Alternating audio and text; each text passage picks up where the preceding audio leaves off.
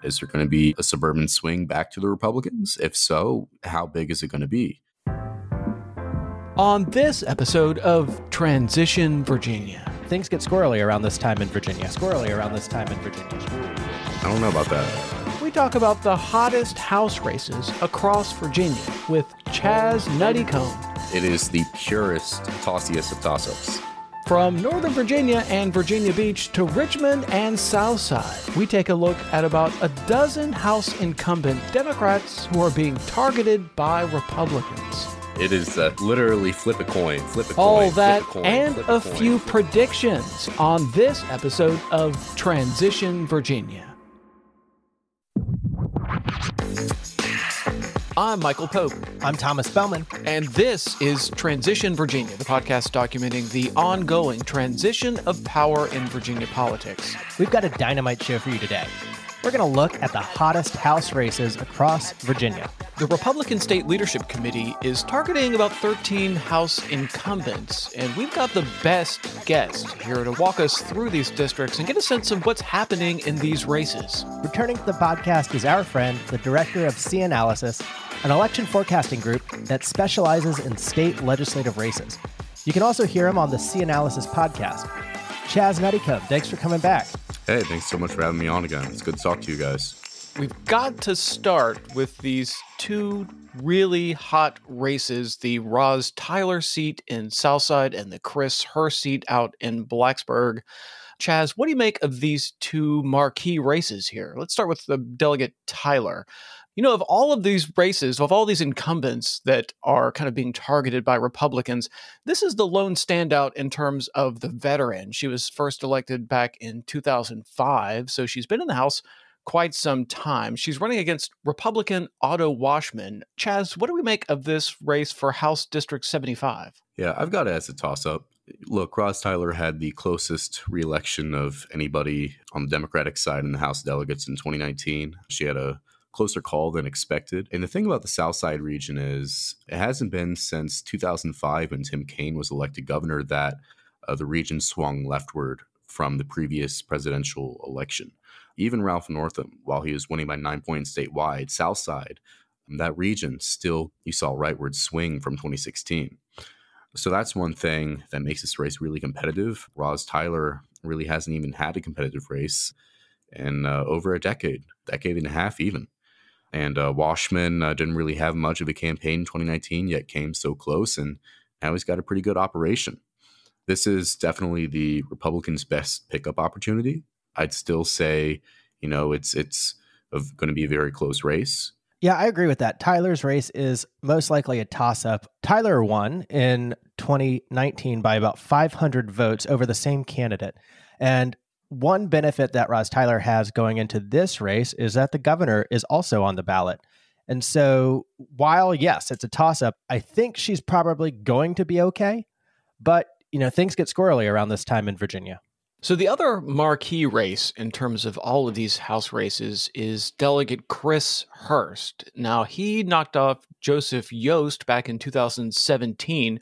Hurst was part of that wave of Democrats that won so many seats back in 2017. He's running against Republican Jason Ballard. Chaz, what do we make of this race? Yeah, I think Ballard is definitely the best candidate, honestly, that has run against Chris Hurst, even better than Yost, even though Yost was the incumbent. This is going to be a very tough race for me to pick. There are going to be three races when I'm casting the final predictions. What I do in the final predictions is I eliminate toss-ups. And this is one of the toss-ups that I'm going to have a really hard time picking for a good amount of reasons. Look, Chris Hurst was one of the few candidates who flipped district in 2017 that outran Ralph Northam. The only other candidate that did that was Jennifer Carroll Foy. So he was a stellar candidate in 2017. All right. And I want to say a big reason why that is because, you know, he was fresh off TV. We see how people on local TV can really overperform in elections. You can look at 2020's New Mexico Senate race with Mark Ronchetti, the Republican, running several points ahead of Donald Trump. It was a single-digit race while Trump was losing New Mexico by double digits. Chaz, do you get the sense that Chris Hurst has maintained that momentum from 2017? No, absolutely not. Look, and that's kind of what I want to get at here. Chris is not he doesn't have the candidate quality he had in 2017. It's been 4 years since he's been on TV, and not only that, but you have the drinking while driving scandal. He wasn't arrested or anything like that, but here's the thing though about that: the Ballard campaign only just recently started running attack ads on him for that. So I was pretty surprised that it took them that long. I want to say it was like the last 1 or 2 weeks they decided. So they wait until October to do that. I see that as Chris Hurst's Achilles heel, and they've waited so long to tap at it. What's interesting about bringing up a DUI, Chaz, is the Democrats actually tried to bring up a DUI against Matt Ferris, not Blacksburg, but still out in that direction. And when the Democrats brought up Matt Ferris's DUI, his vote share actually increased above what was expected, and they could trace it to the DUI mailers that they sent out. And so I'm wondering, is there a chance that the DUI makes Chris Hurst seem like an everyman? I don't know about that. I'm not aware of the Matt Ferris thing. I'll say that Matt Ferris is in a much redder district. What year was this? Oh, this was about almost 10 years ago now. 2011? Yeah, 11 or 13. 11 or 13. Okay. Well, I mean, 2011, we had new lines as well. So that could be one thing. Mm. But I don't think there's really any argument for that. No boost for Hurst. I think it's very unbecoming, and I think the attack ads we'll see how effective they are. But I don't think Chris Hurst is going to run ahead of, unless there is a pattern to where, unlike 2017, you have many House incumbents running ahead of McAuliffe. I think it's more likely that we're going to see the incumbents in the House run behind him by a few points. I think Chris is going to be no exception to that.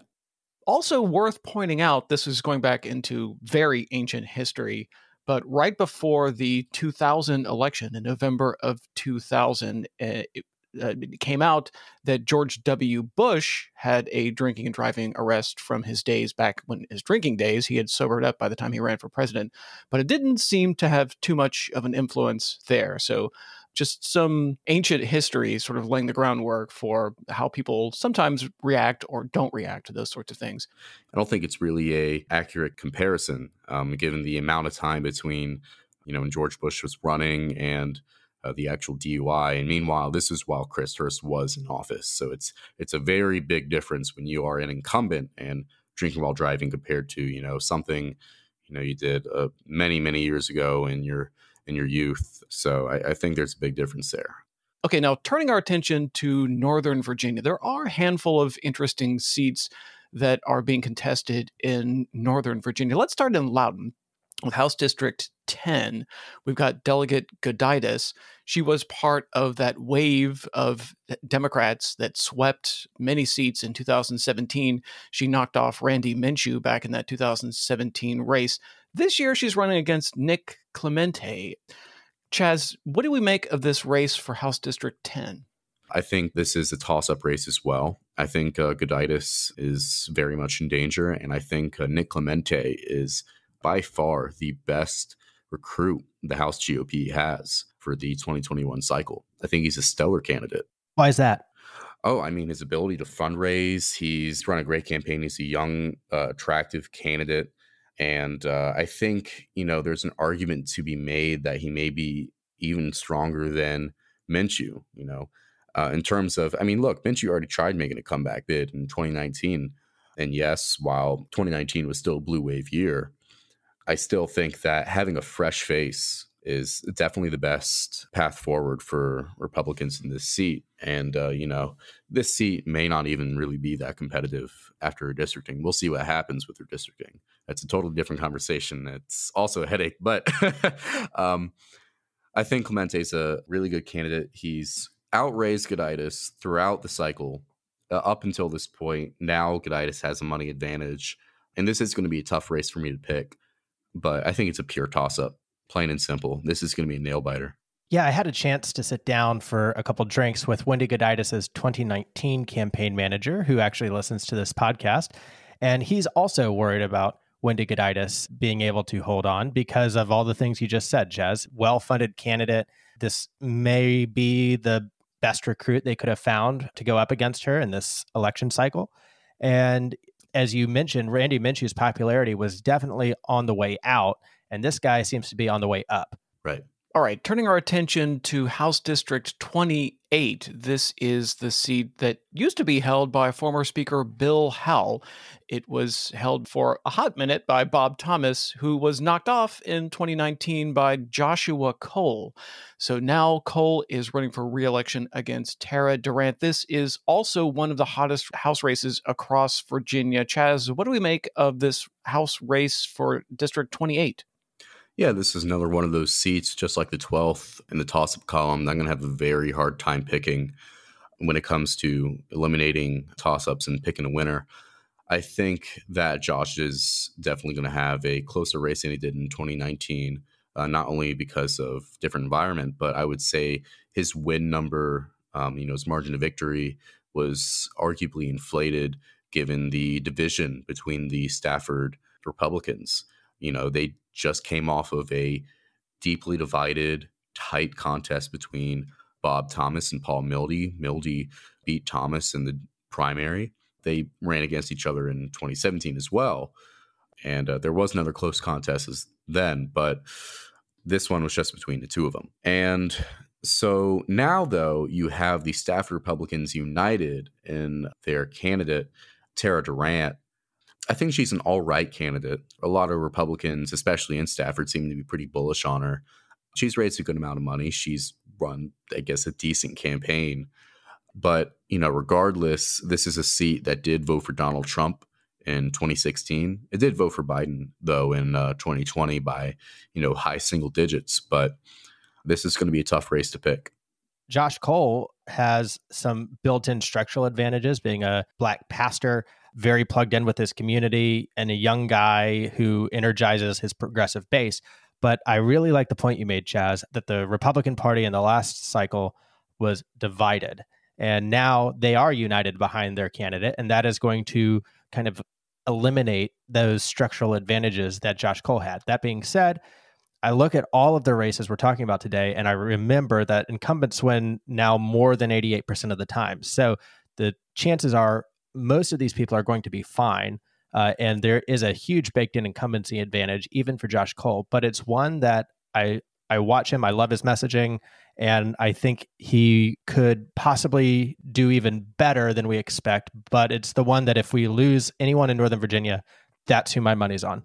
Turning our attention to Prince William, we've got Delegate Elizabeth Guzman in House District 31. This is yet another one of these seats that Democrats won in 2017 when Guzman knocked off Delegate Scott Lingamfelter.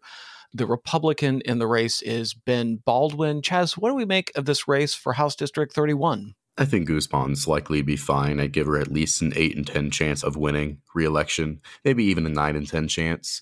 Ben Baldwin doesn't really have much of a campaign at all. It's really interesting.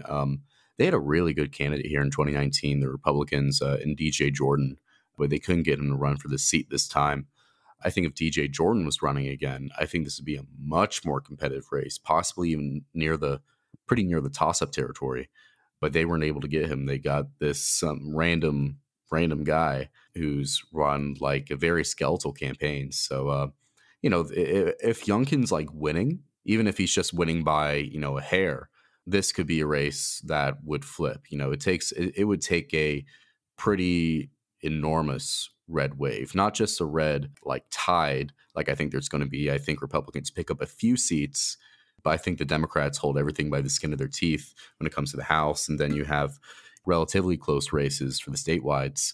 It would take a Republican overperformance compared to my expectations for the seat to flip.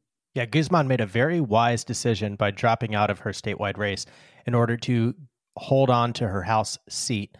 And that, I think, is going to make all the difference in this race. Had she not done that and it were an open seat because she hadn't ran again, then I think that it would be very much a toss-up in anybody's race. But Guzman here, ultimately, pending some mysterious red wave that has not yet materialized, Guzman is going to be okay.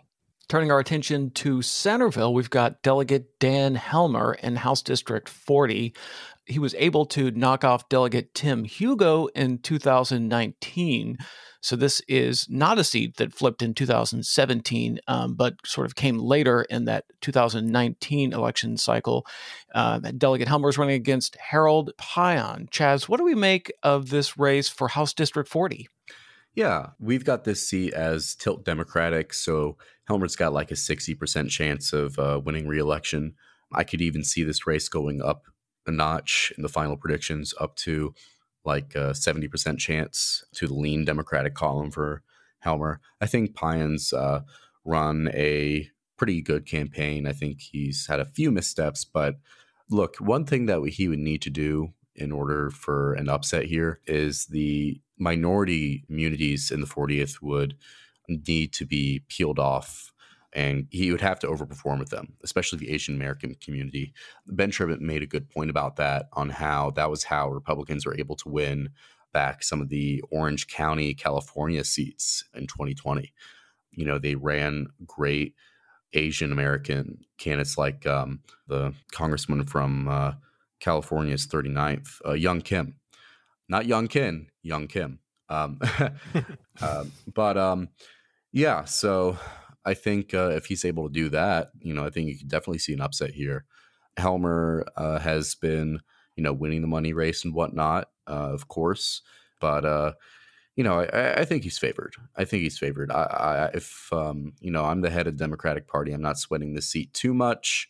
It's just something that I would keep on the radar. Yeah, that's the district I actually grew up in, Michael and Chaz. And Dan Helmer knocked on my parents' door, and my mom very nicely asked him for a sign. And so she has for the first time ever, a McAuliffe Helmer yard sign for any candidate in front of her house. And she tells me the reason she asked for that is because the Republican opponent is winning the yard sign war, at least in her neighborhood for sure. She's in the 50-50 Deer Park precinct, but Helmer has an advantage in that the vote continues to trend more and more blue in that district, specifically in those 50-50 suburban precincts. And so ultimately, I think Dan, like you said, is somewhere between a 60 and a 70% chance to win. Harold Payan is so far down the list of potential Republican pickups that, again, I don't see it. Pending some giant red wave, Helmer is going to win. All right, let's take a break. When we come back, we'll take a look at contested races in the Richmond area and in Hampton Roads.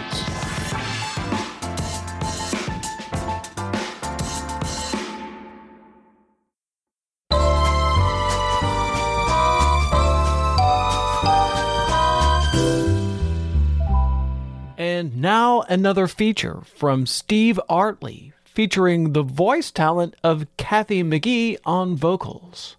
Row, row, row, v. Wade, rules we obey. Merrily, merrily, merrily, merrily, choice is here to stay. Row, row, row, v. Wade, rules we obey. Rules we obey. Merrily, merrily, merrily, choice is here to stay. Merrily, merrily, choice is here to stay. Wade, rules we obey. Merrily, merrily.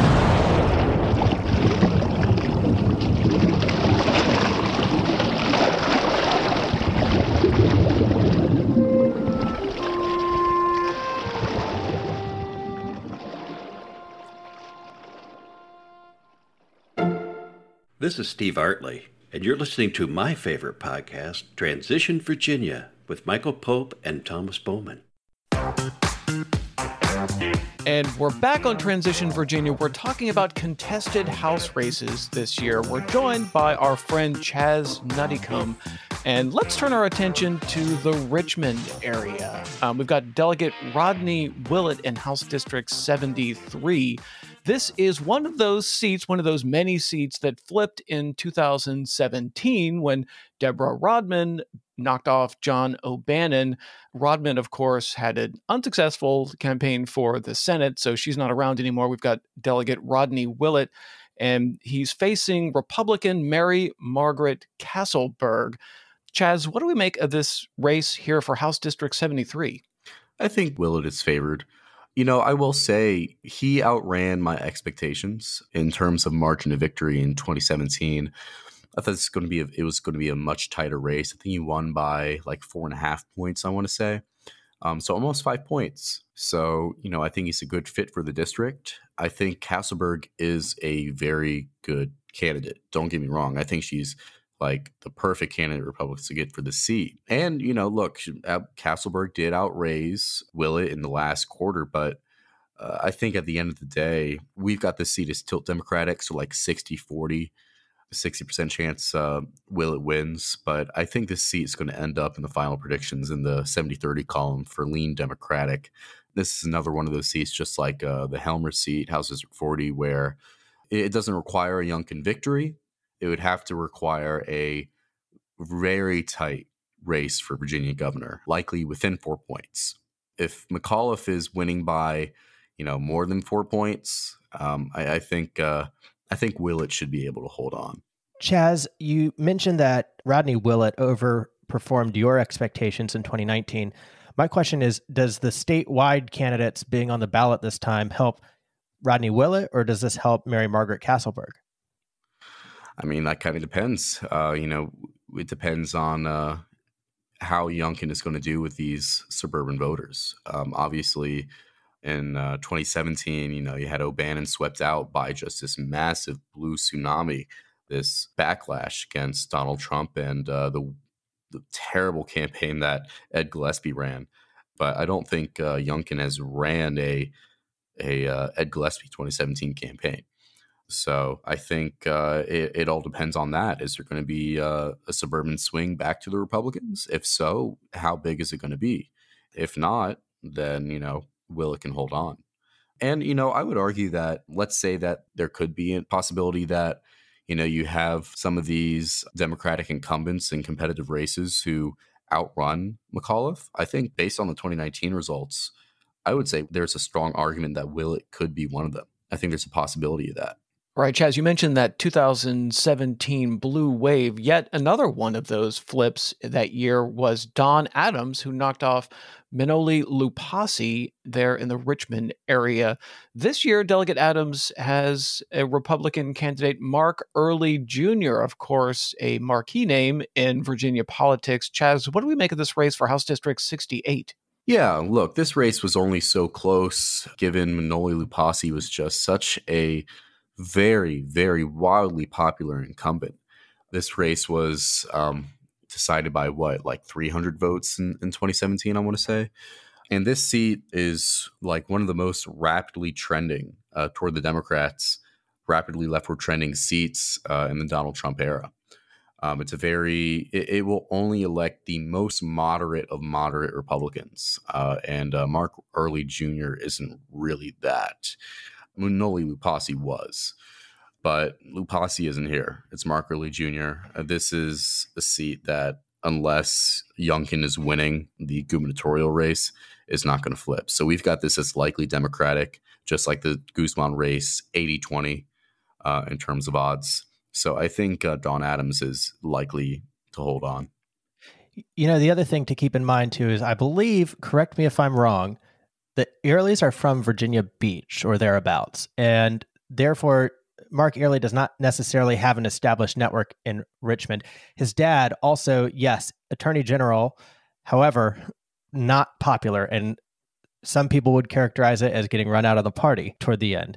So Early Jr. might be the best Republican that they could come up with for the moment against Don Adams, but he had to move into the district. His family isn't really from around Richmond. And I still think having a local person in districts around Richmond matters, less so than transient areas like the beach or Northern Virginia. But I think it still matters here. So Mark Early Jr. also his family not being super popular with the Republican establishment in town. I think Don Adams has been able to walk the line as an extraordinarily moderate Republican and be inoffensive to the Republican establishment in town. Another race in Richmond worth talking about is House District 72, currently held by Schuyler Van Valkenburg. Now, back in 2017, this was a seat that flipped from R to D. Delegate Jimmy Massey did not run again, so it was an open seat when it flipped to Schuyler Van Valkenburg. This year, he's got a Republican opponent, Christopher Holmes, not the guitar player for the heavy metal band Wasp, a different Chris Holmes. Chaz Nuttycombe, what do we make of this race for House District 72? Yeah, I would say Skylar's got a lean Democratic race on his hands, possibly likely Democratic, but I think the final rating we're going to have for this seat is lean Democratic. This seat, when redistricting happened in 2019, it got a few points bluer. More black voters were put into Skylar's district as they were moving the lines around. And Skylar won by, what was it, like 6.5 points. I don't think he's going to get that margin. I think he wins by something around 5 based on what I think is going to happen in November, on November 2nd. It could be a race that gets a little bit closer if he's running behind McAuliffe by a little bit, or, depending on what McAuliffe's margin is. So I think there's a chance for an upset. But again, this is going to take a much closer, or not much closer, but a few points closer than expected race for governor than what I'm thinking is going to be happening on November 2nd. Skylar's he's a popular incumbent. And look, in 2017, he won by over 5 points, outperforming people's expectations in the slightly redder seat. I think he's just so much more entrenched now. It's going to be harder for the Republicans to beat him. And, I don't think Chris Holmes has really run a great campaign whatsoever. I mean, they just got on TV recently, within the last 2 or 3 weeks, maybe at the earliest 4. So I think he's going to be fine, most likely. Yeah, Skylar Van Valkenburg, by the way, former guest of the show, and he's also a civics teacher, and a very popular civics teacher at that, local in the community. So he's turning out a couple hundred voters every year who, as they matriculate into being allowed to vote. So Van Valkenburg, again, he's on the way up, but it is a squirrely district. We'll have a very different conversation, most likely, after the new redistricting maps are out. But for 2021, I think Skylar's going to be all right. Yeah, Delegate Van Valkenburg was on our episode about the readjusters. So he's that rare politician and elected official that not only is conversant in history, but actually cares about it and can talk about it at some length. Okay, turning our attention to Virginia Beach, there are 4 seats we want to talk about out there. Let's start with House District 21. This is Delegate Kelly Converse Fowler. She was yet another one of these Democrats that knocked off a Republican back in the 2017 election cycle when she beat Delegate Ron Villanueva. This year, her Republican opponent is Tanya Gould. Chaz, what do we make of this race here for House District 21? I think Gould has a very strong candidate profile, but she hasn't really run that great of a campaign. This is another one of those seats where it's going to require Youngkin either coming very, very close to winning, within a point, or, Youngkin actually wins. It is interesting. You got a large Filipino community and a large Black community in this district. And those are 2 groups that did swing rightward in 2020, especially the Filipinos. You look at areas across the country where you had a large Filipino population. It depends on the area, but some of them had massive swing to the Republicans, 20, 30 points even. In these Filipino communities. And then some of them, the rest of them, they're about the same. They stayed about the same. So, and unfortunately, because Virginia does not, they have, a central absentee precinct and whatnot, we don't really have the data for that, for how the Virginia Beach Filipinos went in 2020 in terms of swing, exactly down to the precinct level. So if the Republicans in Virginia can do what Donald Trump did last year and really keep making inroads with minority communities, they may be able to win this seat, even if, Youngkin is, losing by 4 points. Yeah. And by the way, Kelly Fowler has run a very interesting digital communications campaign because she is the first delegate I'm aware of to be on TikTok. So you can catch her there. And that does make her more approachable. It does connect her with people who are similarly interested, and some of it's political and some of it's slam dunking on the Republicans in general. And not everybody loves every single TikTok, but the important point is that she's pushing out more and more and more content, and she doesn't have to pay for it. Compare that with the Republican or any other traditional campaign. There's always room to improve, and I don't know that she's necessarily hit on the magic formula, but she's stumbled across something very interesting that could change future elections. first delegate to be on TikTok. Wow, that's really something. You would imagine, because it is, as you point out, free, more of these elected officials would take advantage of that. On TikTok, yeah, there's actually a big you'd be surprised on how well state legislators do on TikTok. Unfortunately, a big TikTok star that did go down in 2020 was Matt Little, state senator from Minnesota. He represented a very red district. And then I saw this viral TikTok from the Kentucky Senate Democrats. They were joining in on this one trend. And yeah, I think it's always entertaining to see that in my For You page, the occasional state legislator on TikTok. I forgot to mention the rating for this, by the way. We have this as likely Democrat, so Fowler's got like an 80% chance of winning. Yeah, one more note on TikTok. The algorithm actually advantages your local geography first. So when you put out a new video, it sends it to 100 people, both some of your followers and, well, it sends it to all of your followers, but 100 people who aren't your followers. And that primarily goes out to people in your regional geography. If that video performs well, then it pushes it out to 1,000 people who don't follow you. Again, more likely to be in your area. And after that, if it continues to perform well, then it goes out to a wider and wider audience. So, including, by the way, people who are interested in the content that you're putting out according to the hashtags and your other followers, et cetera. So it's got a very nice structural advantage for legislators, as you say, because it's not based on who you know, it's based on who's nearby and what people like. Well, speaking of people who are nearby to Delegate Converse Fowler, one of those people is Delegate Nancy Guy in House District 83.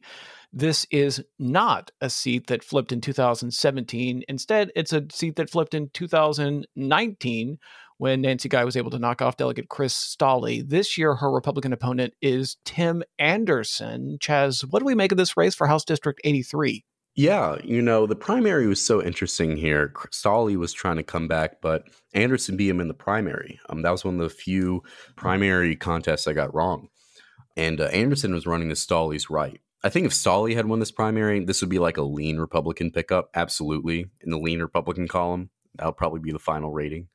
Guy only beat Stolle by I know it was less than 50 votes. I want to say it was like 40 votes. It was close. Yeah, it was a nail biter. They had to do a recount. But, that was against Stolle, though, in 2019, right? This is a district that voted for Biden by double digits in 2020. So it is a blue seat. It is a very, not super blue, deep blue, like something like Dawn Adams. But I will say that I think Tim Anderson has run not a terrible campaign, honestly. Especially when you look at the campaign finance reports. I think he's outperformed my expectations. I had this as still Democratic right after Anderson won, but then I had to move it back to toss-up. This is going to be one of those races where I'm eliminating toss-up. It's going to be a very tough pick. And 83rd was in one of those three races. Again, in 2019, there were three races that were a tough pick for me in 2019. That was 66th, the 27th, and the 83rd. So the 83rd, this is another one of the – it's going to be very tough for me to pick. It is the purest, tossiest of toss-ups. So that's the thing. Even if, McAuliffe is winning by like 5 points, I could still see Nancy Guy going down. It's a tough pick. Yeah, I always get nervous when we're talking about elections in Virginia Beach and the Hampton Roads area. One, the Republicans generally have a very strong political machine and operation out there. Two, there's a lot of military voters in those areas who are transient. So the electorate is not necessarily the same electorate that was there even in the last election. But as you said, Nancy Guy should be okay. The incumbency advantage here is going to be her friend. Also, not running against Stolle is going to be her friend. So we'll see how she does on election day, but I think ultimately she hangs on. I didn't say that she should be okay. I'm saying that it is literally flip a coin. Literally, like. Oh, I'm saying she should be okay. Yeah, I'm saying she should be okay. So that's your prediction. We'll see. I mean, you may be right again because I just have no idea. I literally have no idea who's going to win this. It's going to be a tough call for me to pick here in 2 weeks from now. Rest assured, our listeners will let us know one way or the other after the election results come in. So another Virginia Beach seat worth looking at is the one held by Delegate Alex Askew. This is yet another one of those seats that flipped in 2017 when Cheryl Turpin knocked off Delegate Rocky Holcomb. Turpin, of course, is no longer on the scene because she ran an unsuccessful Senate campaign. So we've got incumbent Delegate Alex Askew here. The Republican he's running against is Karen Greenhow. Chaz, what do we make of this race for House District 85? I got it as a toss-up, but I think this race... I think in the final predictions, I'm going to have this as tilt Democratic. I think Alex Askew has run a great campaign, and now he's the incumbent.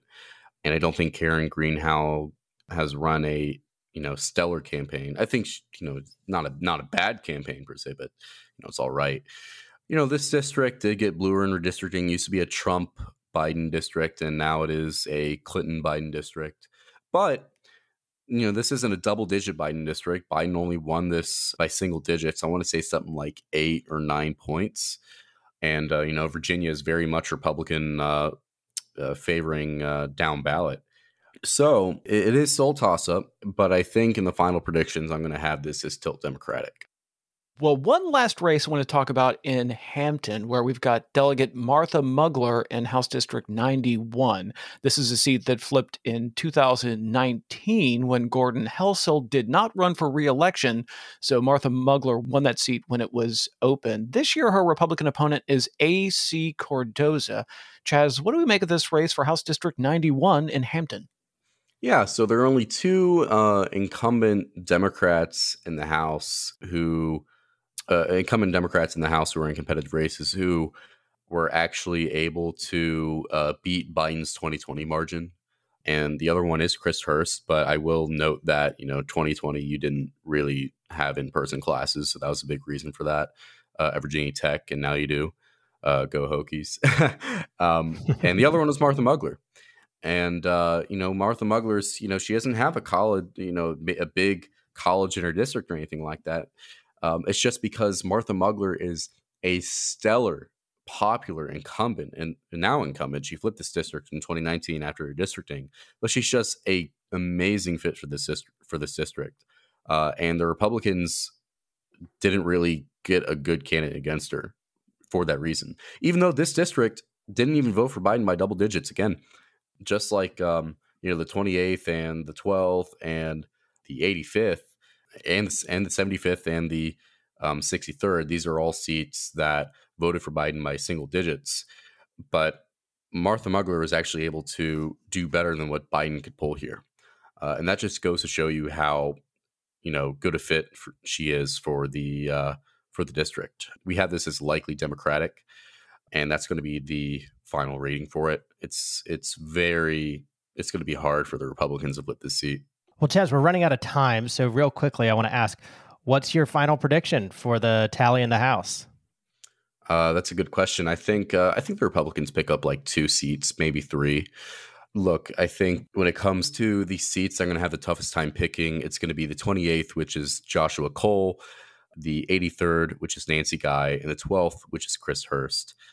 The other toss-ups, I think, we have 6 toss-ups right now. The other 3 toss-ups, I would say 75. This is still a gun in my head situation because I'm eliminating toss-ups, but I think the 75th flips. And then this is the Roz Tyler seat, correct? Yeah, Roz Tyler, that's correct. And then the other seat, I think, being forced to pick here, eliminating toss-ups, flips, I think is House District 10, which is Winnie Goditis.